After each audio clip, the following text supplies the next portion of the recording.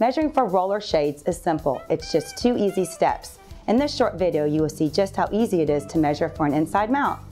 Inside mount refers to a shade that is mounted on the inside of your window frame. This type of mount is by far the most common choice and is highly recommended.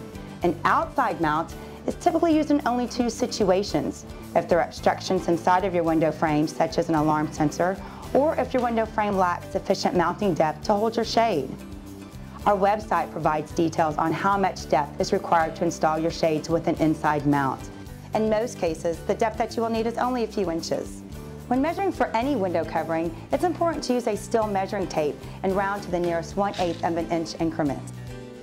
Your first step is to measure the inside width of your window where your shade will be mounted. Round down to the nearest 1/8 inch increment. This will be the width that you will order. Please do not make any deductions to this measurement.